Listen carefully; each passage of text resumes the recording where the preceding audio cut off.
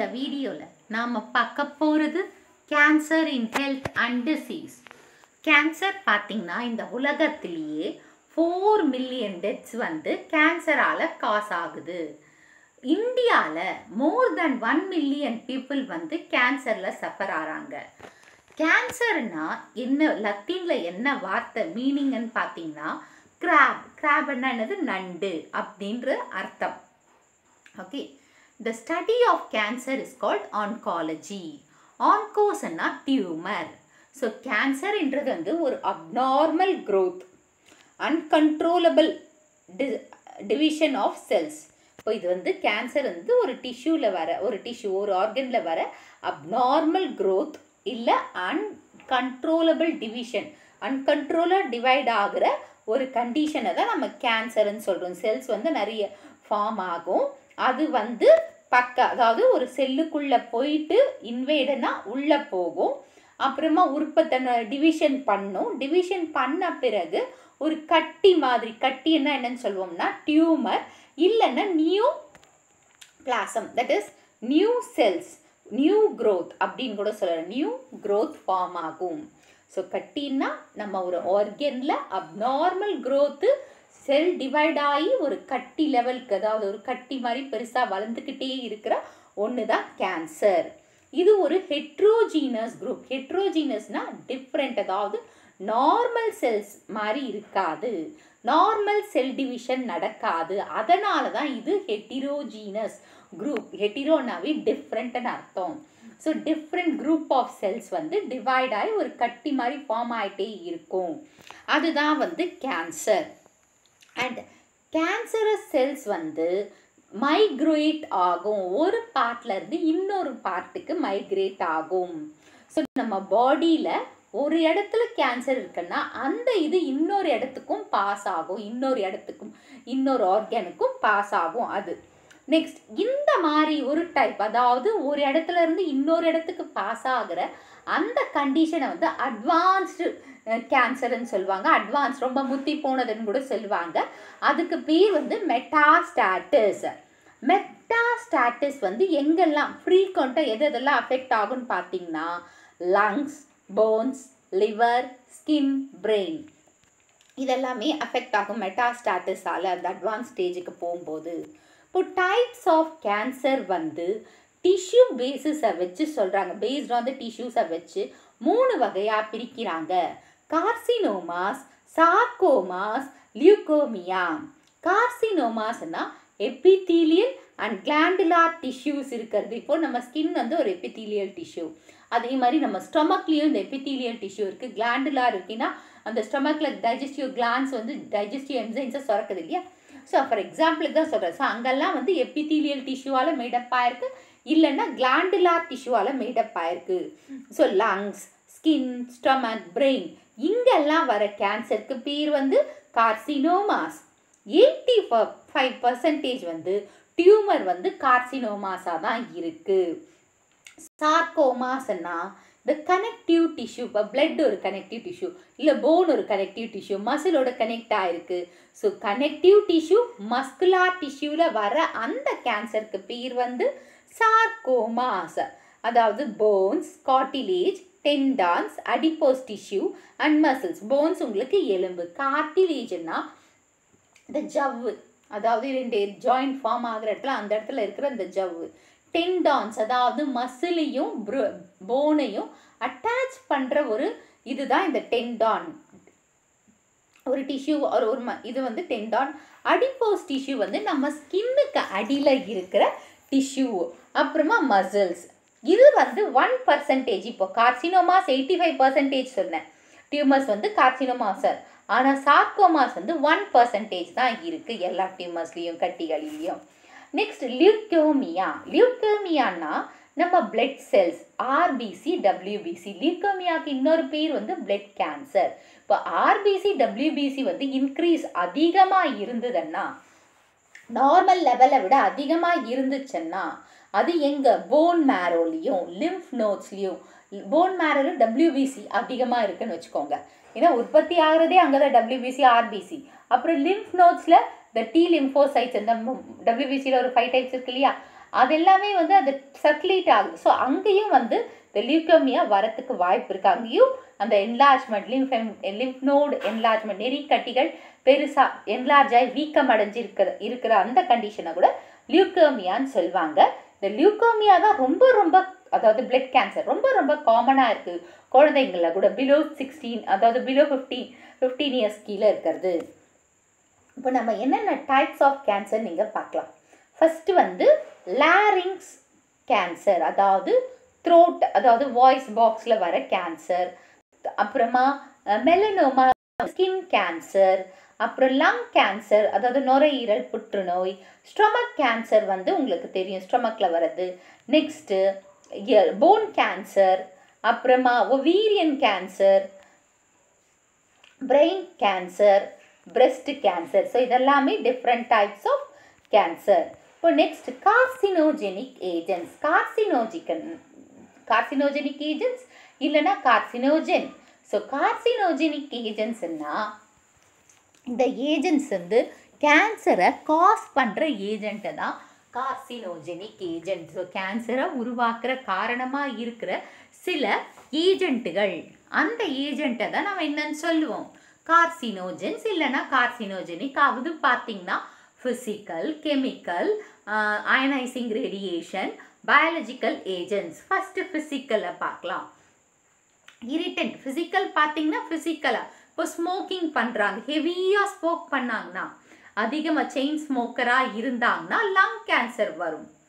இல்லைன்னா oral cancer அதாவது மவுத் cancer வரும், த்ரோட் கேன்சர் வரும், பேரிங்ஸ் அஃபெக்ட் ஆகும், த்ரோட் கேன்சர், லாரிங்ஸ். அப்புறமா இது எதனால் வருதுன்னா இந்த வெத்தலை, பீட்டில்னா வெத்தலையும், டொபேக்கோ சூவிங், டொபேக்கோன்னா புகையிலை சூ பண்ணுறதுனாலையும் இந்த ஓரல் கேன்சர் வரும்.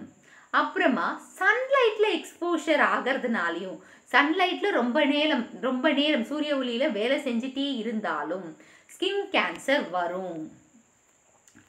ஸோ இங்கே பாருங்கள், இது வந்து ஃபிசிக்கல் யூவி லைட் அதாவது கார்சினோஜெனிக் ஏஜென்ட்ஸ் வந்து இந்த சன்லைட்டில் இருந்து அப்புறமா யூவி லைட்டில் இருந்து வர ரேடியேஷனாலையும் ஏற்படும். ஸ்மோக் பண்ணுறதுனாலையும், டொபேக்கோ அதிகமாக அதையும் இதுவாக குட்கா கஞ்சா அந்த மாதிரி ஸ்மோக்கிங் அதனாலையும் கேன்சர் வரும்.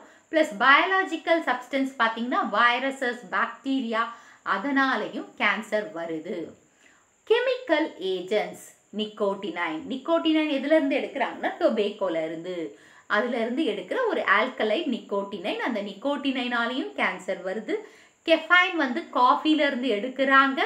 அண்ட் இப்போ கோல், ஆயில் இதெல்லாம் எரிக்கிறதுனால, அதாவது நிலக்கரி, ஆயில் இதெல்லாம் எரிக்கிறதுனால அந்த புகையை சுவாசிக்கிறதுனாலையும் கேன்சர் வருது. பெஸ்டிசைட்ஸ், இப்போ நாம் சாப்பிட்ற உணவு வந்து நிறைய பூச்சி மருந்து போட்டு தான் வருது. ஸோ அதனாலையும் நம்மளுக்கு வந்து கேன்சர் வரத்துக்கு வாய்ப்பு இருக்குது. ஆஸ்பெஸ்டாஸ் ஷீட்ஸ் இருக்கு இல்லையா, அந்த வீட்டுக்கு மேலே இந்த ஓடு மாதிரி போடுறாங்க இல்லையா, அது வந்து செய்யும் போது அதோட தூசி இருக்கு இல்லையா, அதனால நம்மளுக்கு லங் கேன்சர் வரத்துக்கு வாய்ப்பு இருக்குது. நிக்கல், டைஸ், சில சாயம் டைஸு, ஆர்டிஃபிஷியல் ஸ்வீட்னர், நம்ம சக்கரை இந்த இது ஸ்வீட்னஸ் அந்த மாதிரி ஆர்டிஃபிஷியலாக உருவாக்குறது எல்லாமே கேன்சர் காஸ் ஆகும் அப்படின்னு சொல்கிறாங்க. ரேடியேஷனில் வந்து ionising radiation, எக்ஸரீஸ், gamma race, radio active substance இதனாலையும் cancer வரும். நான் அயனைசிங் ரேடியேஷன் வந்து யூவி லைட்ல இருந்து வருது. இது வந்து டிஎன்ஏவை டேமேஜ் பண்ணி இதனால் கேன்சரை உருவாக்கும். பயாலஜிக்கல் ஏஜென்ட்ஸ் பார்த்திங்கன்னா வைரஸஸ், ஆன்கோஜெனிக் வைரஸ் காசிங் கேன்சரை நம்ம என்னன்னு சொல்லுவோம், கேன்சர் காசிங் வைரஸை நம்ம என்னன்னு சொல்லுவோம், oncogenic virus. Next treatment of cancer. இப்போ கேன்சர் வந்துடுச்சு, என்ன ட்ரீட்மெண்ட் எடுப்பாங்க? ஃபஸ்ட்டு வந்து சர்ஜரி. எந்த ஆர்கனில் கேன்சர் வந்திருக்கோ அதை ரிமூவ் பண்ணுறதுக்காக, ஏன்னா தடுக்கிறோம் மற்ற செல்ஸுக்கு பரவிடக்கூடாதுன்றதுக்காக அதை ரிமூவ் பண்ணுறாங்க, அது சர்ஜரி. Next radiation therapy. இப்போ சில இடத்துல எல்லாம் பார்த்திங்கன்னா நம்மளால் வந்து அதை மெடிசன் கொடுத்தோ இல்லை அந்த இடத்த வந்து ரிமூவ் பண்ணவோ முடியாமல் இருக்கும். அந்த மாதிரி இடத்துக்கு வந்து ரேடியோ தெரப்பி கொடுப்பாங்க. ஸோ அந்த ரேடியேஷன் வந்து டோசஸ் கரெக்டாக கொடுக்கணும். ஏன்னா அது வந்து யாருக்கு தான் பாதிப்பாக இருக்கணும், அந்த டியூமர் செல்ஸை தான் அட்டாக் பண்ணுமே தவிர சரௌண்டிங்கில் இருக்கிற நார்மல் செல்ஸ் அட்டாக் பண்ணக்கூடாது. கீமோதெரப்பின்னா ஆன்டி கேன்சரஸ் ட்ரக். அதனால ஃபர்தரா செல் டிவிஷன் ஆகாம, அதாவது கேன்சர் செல் வந்து டிவைட் ஆகாம தடுக்கிறது மட்டும் இல்லாம அந்த கேன்சர் செல்ஸை கில் பண்ணவும் செய்யுது. இம்யூனோதெரப்பி. ஸோ நம்மளுக்கு கேன்சர் எப்போ வருதுன்னாவே இம்யூன் சிஸ்டம் குறைபாடுகள் இருந்ததுன்னா, அதாவது எதிர்ப்பு சக்தி குறையும் போது தான் இந்த கேன்சர் செல்ஸ் வந்து உருவாகுது அப்படின்னு சொல்றாங்க. எல்லா பாடியிலையுமே இருக்கு, எல்லாரோட பாடியிலையுமே இந்த செல்ஸ் இருக்கு. இம்யூன் பவர் குறையும் போது தான் இது வருது. அதனால என்ன பண்றாங்கன்னா இன்டர்ஃபெரான், அந்த இன்டர்ஃபெரான் மூலமா மாடிஃபை பண்ணி இம்யூனோதெரப்பியை ப்ரொவோக் பண்ணி விட்டோம்னா, அந்த இன்டர்ஃபெரான் அதிகமாச்சுன்னா, இன்டர்ஃபெரான்னா ஆன்டிவைரல் இல்லையா, ஆன்டிவைரல், அது அதிகமாச்சுன்னா நம்ம பாடியில் அந்த டியூமர்ஸ் எங்கெல்லாம் இருக்கோ அதை எராடிகேட் பண்ண முடியும். அதுதான் இம்யூனோதெரப்பி. நெக்ஸ்ட் இப்போ இந்த கேன்சர் ட்ரீட்மெண்ட் ஆப்ஷன்ஸ் பார்த்துக்கோங்க. ஃபர்ஸ்ட் ஒன் வந்து ஹார்மோனல் தெரப்பி கொடுக்குறாங்க, அது சரி. அதுக்கப்புறம் வந்து சர்ஜரி ஆப்ரேஷன் பண்ணுறாங்க. போன் மேரோ டிரான்ஸ்பிளான்டேஷனும் பண்ண முடியும். கீமோதெரப்பி ட்ரக்ஸு, டார்கெட்டட் தெரப்பி, எந்த இடமோ அந்த இடத்த மட்டும் டார்கெட் பண்ணி கொடுக்கறது. Next radiation therapy and immunotherapy. இத்தனை வகையான ட்ரீட்மெண்ட் கேன்சருக்கு இப்போ இருக்கு.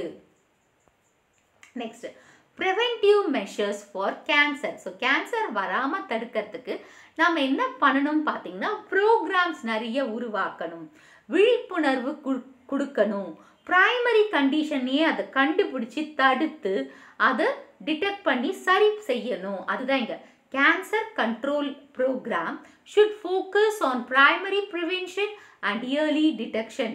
ஸோ கேன்சர் கண்ட்ரோல் ப்ரோக்ராம் எப்படின்னா, ப்ரைமரி கண்டிஷன், அதாவது ஸ்டார்டிங் ஸ்டேஜ்லேயே கண்டுபிடிச்சி அதை சரி பண்ணணும். அதாவது இயர்லி டிடெக்ஷனை ஸ்டார்டிங் ஸ்டேஜ்லேயே கண்டுபிடிக்கிறீங்க. அப்புறம் ப்ரைமரி ப்ரிவென்ஷன், இதுதான் அதை தடுத்துடணும். So to prevent the lung cancer, tobacco smoking is to be avoided and protective measures to be taken against the exposure to toxic pollutants of industries. இப்போ lung cancer வராமல் இருக்கணும்னா tobacco smoke பண்ணாமல் இருக்கணும், அதாவது புகையிலை போடாமல் இருக்கணும். அப்புறமா வந்து இண்டஸ்ட்ரியல் இருக்கிற இடத்துல இந்த டாக்ஸிக் பொல்யூட்டன்ஸ் இருக்கு இல்லையா, அங்கே எக்ஸ்போஷர் ஆகாமல் இருக்கணும். அதுக்கு அந்த இண்டஸ்ட்ரீஸ் வந்து சில பொல்யூஷன் ஆகாத மாதிரி அந்த புகையெல்லாம் வெளியில் அனுப்பணும். அது கரெக்டாக பார்த்து எந்த லெவல்ஸில் வெளில போகுது அதெல்லாம் பார்க்கணும். Excessive exposure to radiation is to be avoided to prevent skin cancer. அப்புறமா நிறைய ரேடியேஷனில் நம்ம இது பண்ணக்கூடாது. அப்படின்னு பார்த்தா செல்ஃபோன் கூட one of the cause for கேன்சராக இருக்குது இப்போல்லாம். ஸோ ரேடியேஷன் நம்ம கையிலேயே இருக்குன்ற மாதிரி தான் இருக்குது. ஸோ அந்த ரேடியேஷன்ஸ்லேருந்து நம்ம எக்ஸ்போஷர்லேருந்து எக்ஸசிவ் அதிகப்படியாக நம்ம ரேடியேஷன்ஸ்லேருந்து அவாய்ட் பண்ணி இருக்கணும். அப்போ அப்படி அது ஒன்று.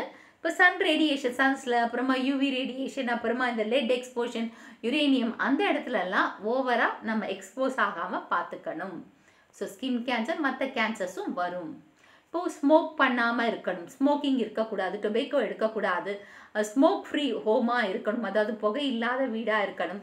அப்புறமா ஹெல்த்தி டயட், நம்ம சாப்பிட்ற ஃபுட் எல்லாமே ஹெல்த்தி டயட்டாக இருக்கணும். ஸோ பிரெஸ்ட் ஃபீடிங் வந்து mother cancer, that is mothers cancer ரிஸ்க்கை தடுக்குது. இப்போ குழந்தைக்கு தாய்ப்பால் கொடுத்தாங்கன்னா அதனால் கேன்சர் வராமல் தடுக்கலாம் அப்படின்னு சொல்கிறாங்க. அப்புறமா children against hepatitis B, HPV, அந்த மாதிரி ஹெப்படைட்டிஸ் வைரஸ்க்கு வேக்சினேஷன் போட்டால் நல்லது. அப்புறம் நிறைய சன்கிட்ட வந்து ப்ரொடெக்ட் பண்ணுற மாதிரி வச்சுக்கோங்க, நிறைய சன்னில் வந்து எக்ஸ்போஸ் ஆகாத மாதிரி பார்த்துக்கோங்க. Next reduce indoor and outdoor air பொல்யூஷனை reduce பண்ணி பார்த்துக்கோங்க, ஏர் பொல்யூஷன் இல்லாமல் பாருங்கள். ஃபிசிக்கலாக ஆக்டிவாக இருந்தால் நல்லது. அப்புறமா லிமிட்டட் ஆல்கஹால் இன்டேக் எடுத்துக்கோங்க அப்படின்னு சொல்லலை. ரொம்ப ஆல்கஹாலிக்காக இருந்தாங்கன்னா அவங்க கொஞ்சம் கொஞ்சமாக கம்மி பண்ணி கடைசியில் நிறுத்திடலாம்ல, அதுக்காக அப்படி சொல்லியிருக்காங்க. And organised cancer screening programs. இப்போ கேன்சர் ஸ்க்ரீனிங், அதாவது கண்டுபிடிக்காச்சும் ஏதாவது, ஏன்னா இது வந்து கேன்சர் வந்து அட்வான்ஸ் ஸ்டேஜ் போனால் தான் நம்மளுக்கு வந்து தெரியுது, பேஷண்ட்டுக்கே தெரியுது. ஸோ அதனால் நிறைய இந்த மெடிக்கல் செக்கப்ஸ் அந்த மாதிரி நிறைய கொடுத்தாங்கன்னா, ப்ரோக்ராம்ஸ் கொடுத்தாங்கன்னா இது வராமல் தடுக்கிறதுக்கு வாய்ப்பு இருக்குது. ஸோ மோர் டு நோனில் பார்த்தீங்கன்னா வேர்ல்டு கேன்சர் டே வந்து February 4th, national cancer awareness day வந்து 7th November. அதாவது நம்ம இந்தியாவில் அவேர்னஸ் விழிப்புணர்வு கொடுக்குற நாள் அதாவது 7th November. நெக்ஸ்ட் இந்த கேன்சரில் 2 வகையான கட்டிகள் இருக்குது. ஒன்று வந்து பிகைன் டியூமர், இன்னொன்று வந்து மேலிகன் டியூமர். பிகைன் டியூமர் வந்து நான் மேலிகன்ட், அதாவது பிகைன் டியூமர் கட்டியாக இருக்கலாம், கொழுப்பு கட்டியாக இருக்கலாம், ஆனால் அது கேன்சர் கட்டியாக மாறாது. So that is remain confined in the organ affected and do not spread to the other parts of the body. ஒரு பர்டிகுலர் பார்ட்டை மட்டும் அஃபெக்ட் ஆகும், ஆனால் மற்ற பார்ட்ஸுக்கு போகாது அப்படின்னு சொல்கிறாங்க. ஆனால் மேலிகன் டியூமர் வந்து நிறைய குரூப் ஆஃப் செல்ஸ் வந்து வளர்ந்துக்கிட்டே இருக்கிறதுனால அது பக்கத்தில் இருக்கிற செல்ஸ் எல்லாத்தையுமே வந்து நார்மல் டிஷ்யூஸ் எல்லாத்தையுமே வந்து டேமேஜ் பண்ணும். அப்படி இருந்ததுன்னா அது மேலிகன் டியூமரில் தான் ரிஸ்க் அதிகம். சரியா? இந்த வீடியோ உங்களுக்கு பிடிச்சிருக்கும், புரிஞ்சிருக்கும்னு நினைக்கிறேன். இந்த வீடியோ உங்களுக்கு பிடிச்சிருந்தா ஒரு like, share, subscribe to science easy tech channel. என்னோட பழைய வீடியோ லிங்க் டிஸ்கிரிப்ஷன் பாக்ஸில் கொடுத்துருக்கேன். நீங்கள் போய் பாருங்கள். ஏதாச்சும் டவுட்ஸ் இருந்தால் கமெண்ட் பாக்ஸில் போடுங்க.